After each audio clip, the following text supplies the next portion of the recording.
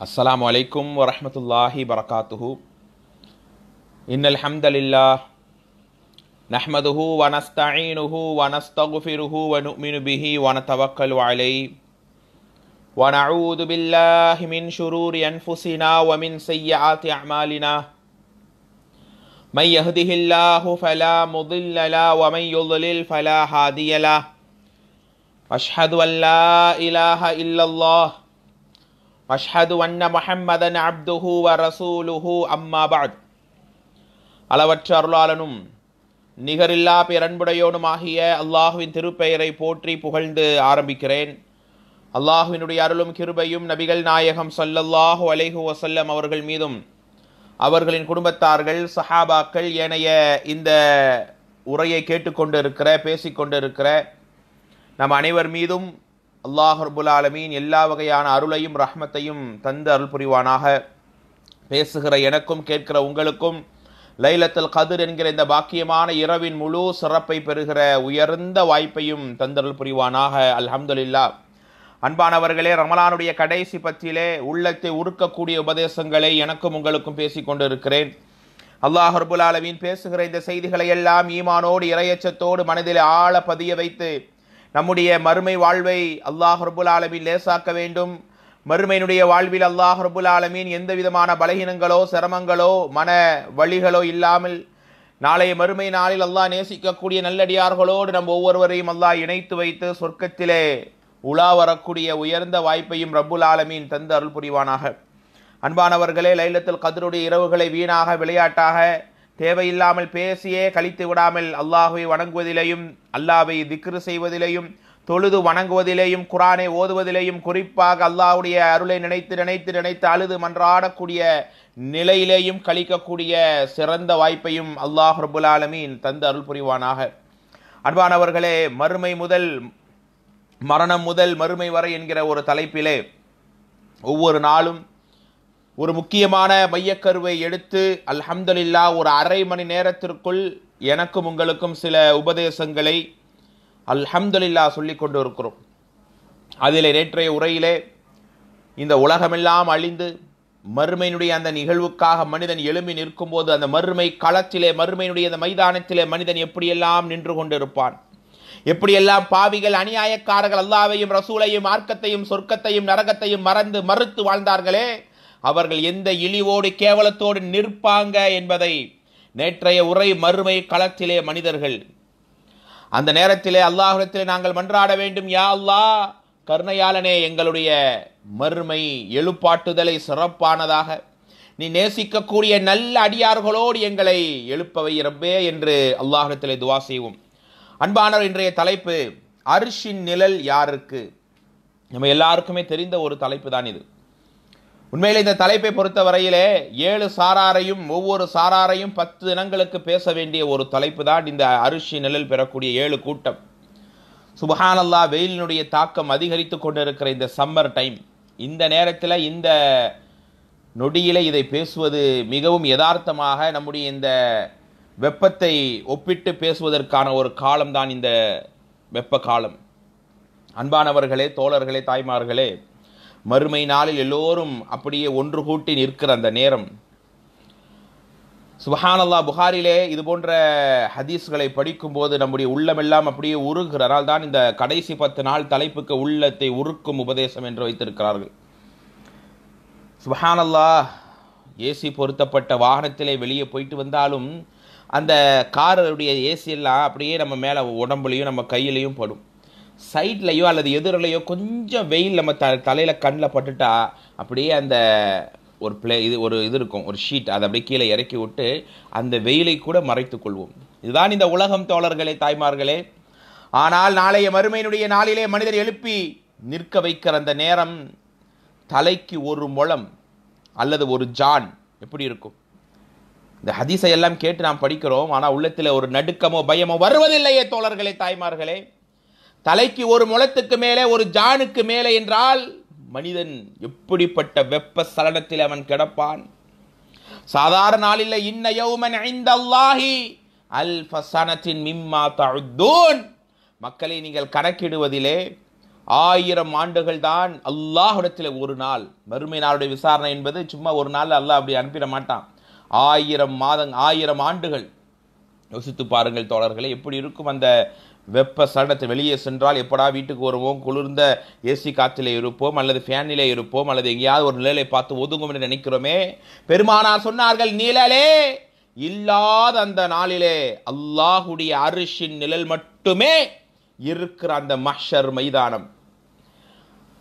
இன்னொரு ஆயத்தில் அல்லாஹ் சொல்லி காட்டுவான், 50,000 ஆண்டுகள்.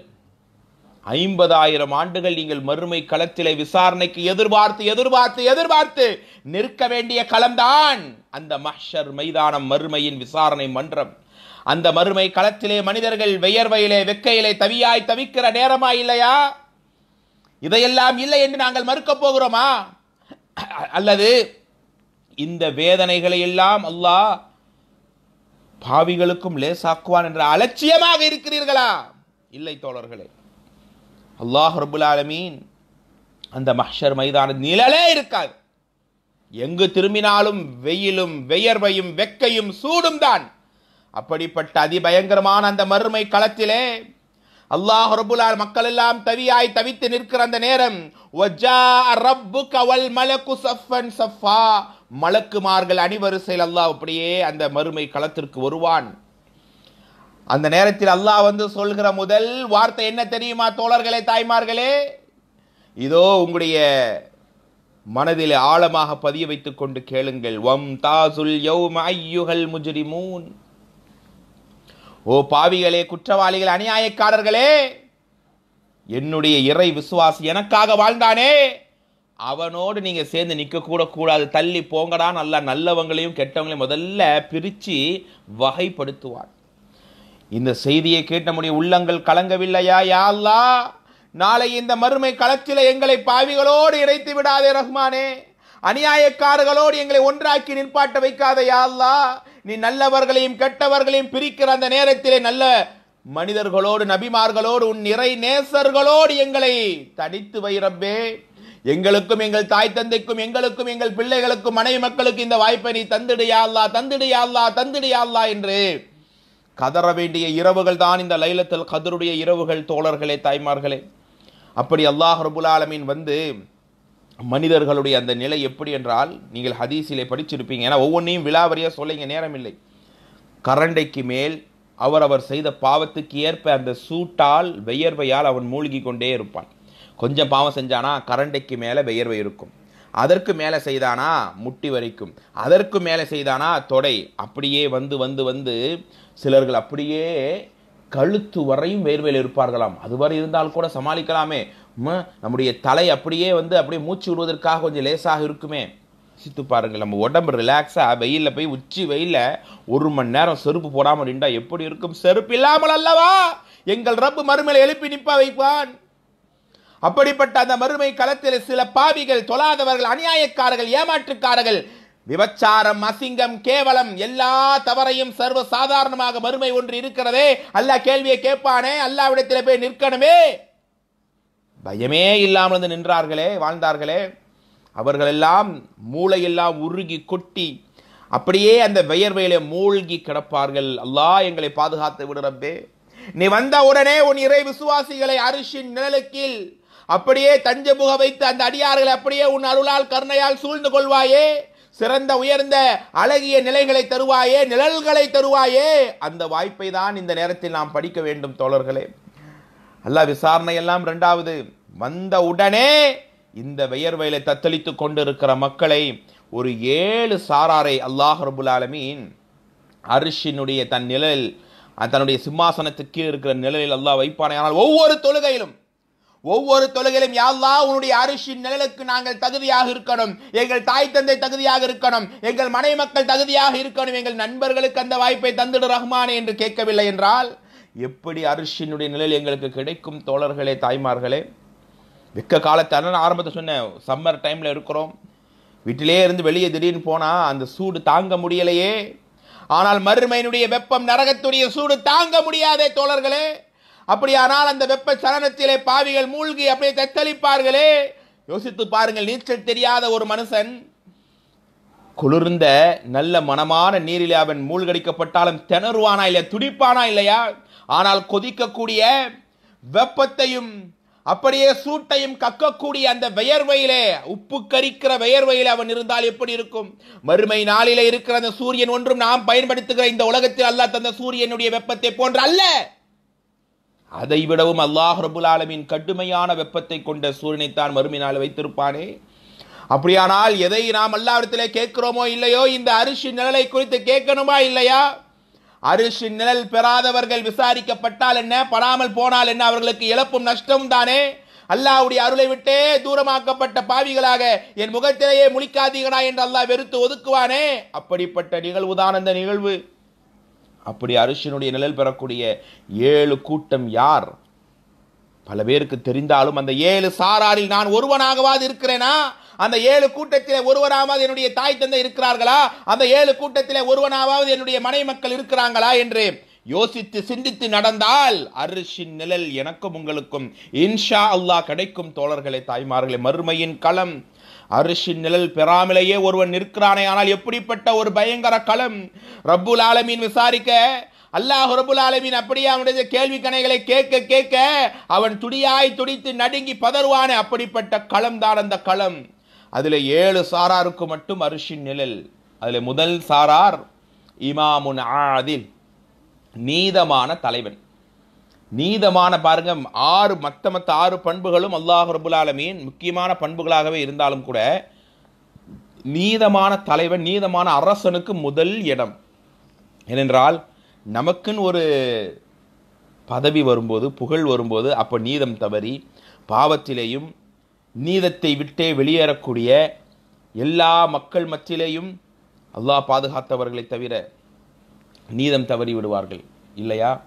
ஆனால் அல்லாஹுடைய ரசூல் ஸல்லல்லாஹு அலைஹி வஸல்லம், சஹாபாக்கள், ஹலீஃபாக்கள் இந்த நீதத்திற்கு மறுபெயரை போல வாழ்ந்தார்கள்.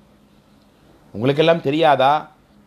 ஒரு மஹ்சூமியா என்ற குலத்தை சார்ந்த ஒரு பெண்மணி திருடிவிட்ட காரணத்திற்காக ஸைத் ரலியல்லாஹு வந்து ரெக்கமெண்டேஷன் பண்றார்.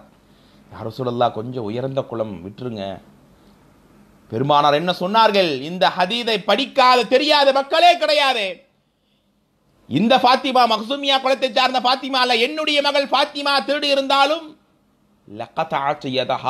அவள் கையை நான் வெட்டுவேன் என்று சொன்னார். ஏன் மகள் ஃபாத்திமா, வெளி ஃபாத்திமா நான் பார்க்க மாட்டேன்னு சொன்னாங்களே. அப்படிப்பட்ட நீதம் தான் பெருமானாருடைய நீதம்.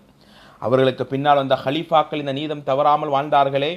யாருடைய காசுக்கும் ஆசைப்படாமல், வீணான பேருக்கும் புகழுக்கும் அல்லது மக்களுடைய சொத்துக்களை உறிஞ்சி வாழக்கூடிய மக்களாக இருந்தார்களா?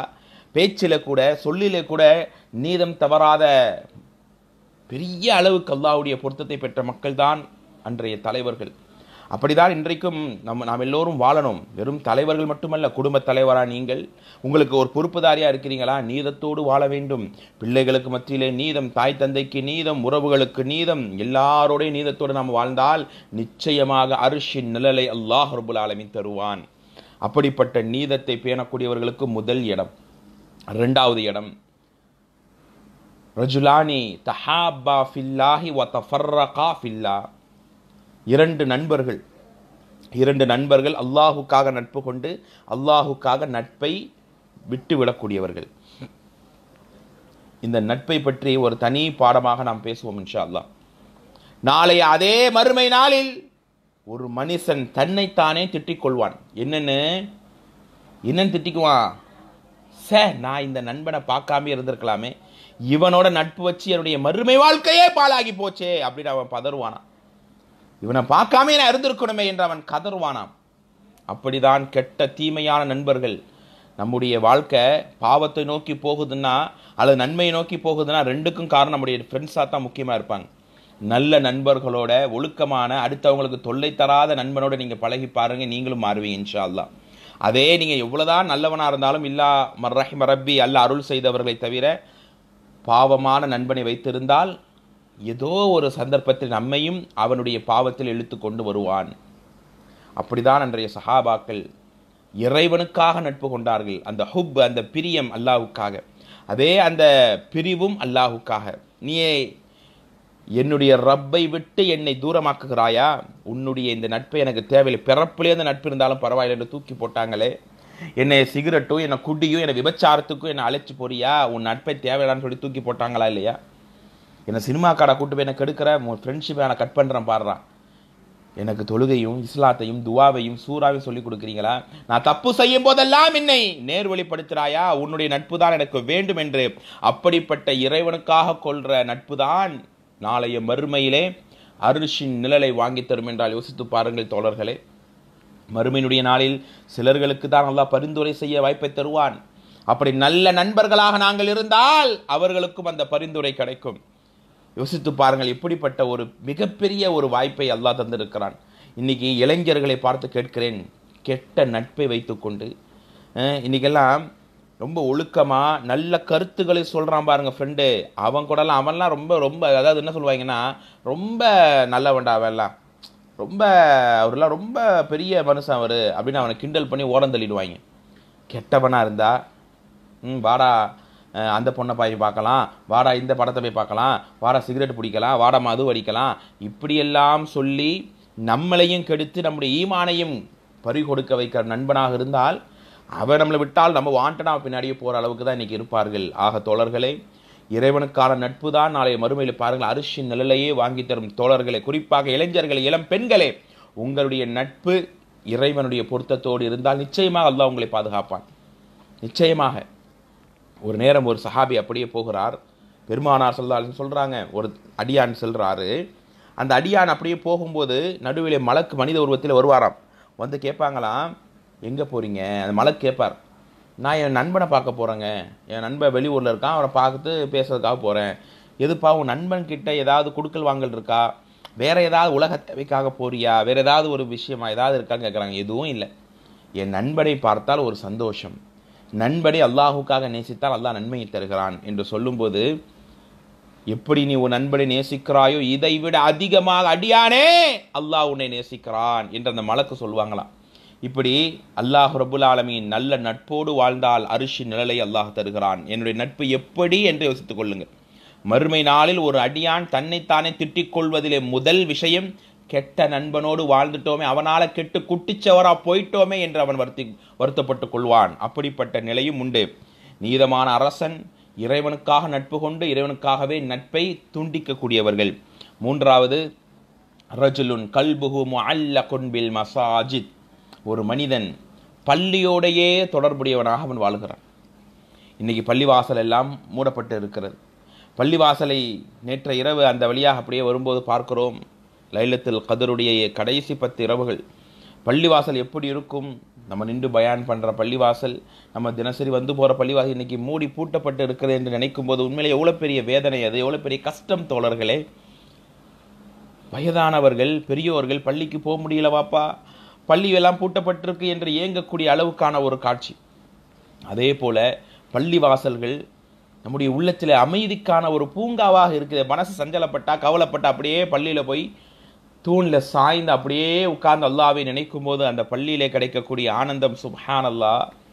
பெருமானார் ஸல்லல்லாஹு அலைஹி வஸல்லம் பள்ளிவாசலுக்கு மனக்கவலை என்றால் உடனே பள்ளிக்கு தான் வந்து உட்கார்ந்து தொழுதுட்டு அல்லாஹ்ட துவா செய்வாங்க. இன்னைக்கு பள்ளிகள் மூடப்பட்டு இருக்கிற, இன்ஷா அல்லாஹ் விரைவில் பள்ளிவாசல்கள் திறக்கப்பட்டு பழைய நிலையை போன்று தொழக்கூடிய வாய்ப்பை அல்லாஹ் தரணும். அல்லாஹு அக்பர். பள்ளிவாசல் பாங்கோஸை சொல்லப்பட்ட நேரத்தை பள்ளிக்கு விரைந்து ஓடுகிறானே, பள்ளியோடையே கல்பு அவனுடைய உள்ளம் ஈர்ப்புடையதாக இருந்ததே, அந்த அடியானுக்கு அல்லாஹ் ரப்புல் ஆலமீன் அரிஷின் நிழலை தருகிறான் என்றால் யோசித்து பாருங்கள், அது எப்படிப்பட்ட மிகப்பெரிய ரஹ்மத், அது எப்படிப்பட்ட ஒரு கருணை தோழர்களே, தாய்மார்களே. இன்னும் சொல்ல போனால் அல்லாஹ் ரப்புல் ஆலமீன் பள்ளிவாசல், அந்த பள்ளியிலேயே இரவையும் பள்ளியிலேயே நேரங்களையும் கழிக்கக்கூடிய ஒரு அடியானுக்கு அரிஷிலே அமர்ந்து அல்லாஹ் என்னுடைய அடியான் என் பள்ளியிலே என்னை நினைவு கூறுகிறார் என்று பள்ளியோடு தொடர்புடைய அடியானுக்கு ஒரு ஹைரை தருவான். இன்னும் சொல்ல போனால் பள்ளியிலே நம்முடைய நேரங்கள் கழிய கழிய வெறும் சும்மா நீங்க போய் உட்கார்ந்தாலும் தொழுகிற நன்மை அல்லாஹ் தருவான் என்றால் அப்படிப்பட்ட இறை இல்லங்கள் இன்ஷா அல்லாஹ் விரைவில் திறக்கப்பட்டு இறைவனை நிறைய தொழக்கூடிய வாய்ப்பையும் அல்லாஹ் தர வேண்டும். மூன்றாவது சாரார். நாலாவது சாரார் ஷாபுன், ஒரு இளைஞன், நஷா ஃபீ இபாதத்தி ரப்பிஹி, அவன் எப்படி வளர்கிறான்? தவறிலோ பாவத்திலேயோ இன்ன பிற பாவமான காரியத்தில் அவன் வளரவில்லை. அவன் வளருகிறான் இறைவனை வணங்குவதில் மட்டும்தான்.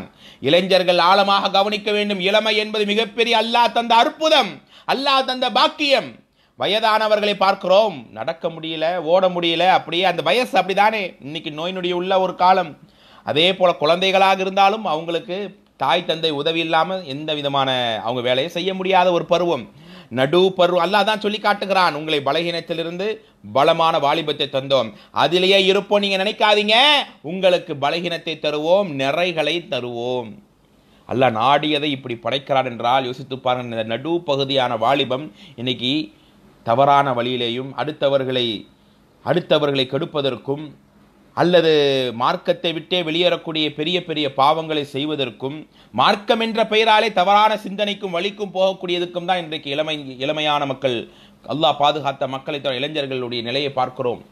நாளைய மறுமையினுடைய நாள், இதே நாள், சில கேள்விகளுக்கு பதில் சொல்லாமல் அடுத்த ஸ்டெப்பே வைக்க முடியாது. அதிலே ஒருவன் யார்? கைஃப் அஃப்னா ஷபாபக், உன் இளமை காலத்தை நீ எப்படி கழித்தாய் என்பதை அல்லாஹ் கேள்வியா கேட்பானே. யா அல்லாஹ், ரப்பே, என்னுடைய இளமை காலத்தில் நான் ஆபாச படங்களை பார்த்தவனாகவே இரவுகளை கழித்தேன் சொன்னால் அல்லாஹ் விட்டுருவானா? இறைவா, என் இளமை காலங்களை எல்லாம் அடுத்தவரை நோவினை படுத்துவதிலே கழித்தேன், என் இளமை காலத்தை எல்லாம் வீணான விளையாட்டு கேலிக்குத்திலையும் பாவத்திலையும் கழித்தேனே. யா அல்லாஹ், என் இளமை காலங்களை எல்லாம் உன்னை மறந்த வாழ்க்கையிலேயே நான் கழித்தேனே என்று சொன்னால் அல்லாஹ் விடுவானா? ஆனால் இறைவனுக்காக தொழுது வணங்கி இளமையிலே மார்க்க பிடியோடு வாழ்ந்தார்கள் அந்த இளைஞர்கள் எல்லாம் அல்லாஹ்விடத்திலே சொல்லுவாங்களே, அல்லாஹ், என் இளமை தொழுகையிலே கழித்தேன், பள்ளியிலே தங்கி கழித்தேன், உன்னுடைய அச்சத்தால் அழுது கழித்தேன், உன்னுடைய மார்க்கத்தை பரப்புவதிலே கழித்தேனே அல்லாஹ் என்று இளைஞர்கள் சொல்லுவாங்கன்னா அவர்களுக்குத்தான் அர்ஷுடைய நிழல்.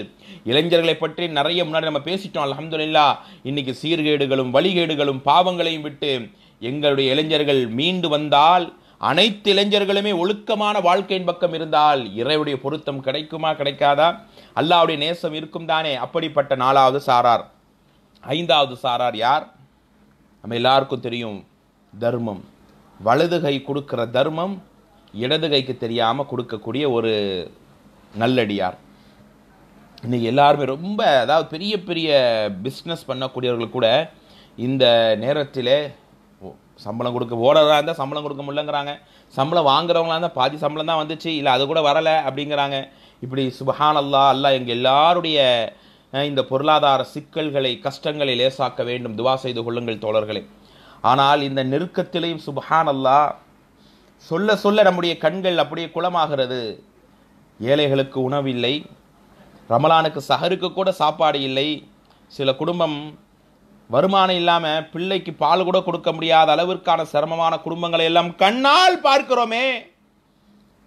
சகோதரர்கள்ட்ட சொல்கிறோம், இப்படியெல்லாம் குடும்பம் இருக்குங்கன்னு உடனே அந்த குடும்பத்துக்கு உதவி செய்யுங்கன்னு. இல்லாத மக்கள் கூடங்க, அன்றாடம் கூலி வேலை செய்யக்கூடியவர்கள், அல்ஹம்துலில்லாஹ், எங்களுடைய உணவை நாங்கள் கொஞ்சம் குறைச்சிக்கிறோம், அவங்களுக்கு கொடுக்குறோம்.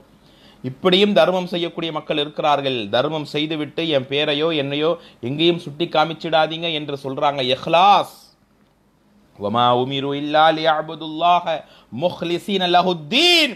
அல்லாஹ் உங்களுக்கு ஏவறதெல்லாம் இந்த மார்க்கத்தில் நீங்கள் இஹ்லாஸோடு இருக்க வேண்டும். அதுதான் அல்லாஹ் எதிர்பார்க்கிறான். நாளைய மறுமையில் ஒரு அடியான் வருவானே, ஒரு மனிதன் வருவானே, என்னடா செஞ்ச எனக்காக? யா அல்லாஹ், உனக்காக என் சொத்தையே அள்ளி கொடுத்த. யா அல்லாஹ், அல்லாஹ் ஏற்றுக்க மாட்டான். எனக்காக கொடுத்த, எனக்காகடா கொடுத்த, உலகம் எல்லாரும் உன்னை பெரிய கொடைவளல் பாராட்டு தானே செஞ்ச, எடுத்துக்கோ, உலகத்திலே அதை நான் உனக்கு தந்து அந்த பேரையும் புகழையும் தந்துட்டேன், இங்கே உனக்கு ஒன்றும் கிடையாது, நல்லா விரட்டுவானே. ஏன் எல்லாமே அள்ளி கொடுத்தோம், அல்லாஹ் மறுமையில் அவனுக்கு நன்மைகளை கிள்ளி கூட கொடுக்கலையே. ஏங்க, ஏன்? அவனுடைய உள்ளத்தில் இஹ்லாஸ் இல்லை. வலது கை செய்கிற தர்மம் இடது கைக்கு தெரியாது, நமக்கே அதை ரகசியப்படுத்தி கொள்கிற அளவுக்கு தானே அந்த அர்த்தம் விளங்குறது. தர்மத்தில் இருக்கிற நன்மை சுப்ஹானல்லாஹ் வேறு எதுலையும் இல்லைங்க, வேறு எதுலையுமே இல்லை. ஒரு ஏழை எளிய மக்களுக்கு நீங்கள் சாப்பாடு கொடுத்து அவங்க நிம்மதியாக சாப்பிட்டாங்கன்ற செய்தியை கேட்டு அந்த நாள் நீங்கள் உறங்குறீங்களே, அதற்கு கிடைக்கக்கூடிய நிம்மதியான தூக்கம். இல்லாதவர்கள், நான் ரொம்ப சந்தோஷப்படுகிறேன், இல்லாதவர்கள் கூட, கஷ்டப்படுற மக்கள் கூட இன்னைக்கு முன் வந்து எங்களால் முடிஞ்சதுங்க நாங்கள் இதை செய்கிறோங்க அப்படின்னு சொல்லி இன்னைக்கு எத்தனை கிட்டுகள், எத்தனை உணவு பொருள்களை வாங்கி அப்படியே இன்னைக்கு கொடுத்துக்கிட்டே இருக்கிறாங்க. அல்ஹம்துலில்லாஹ்.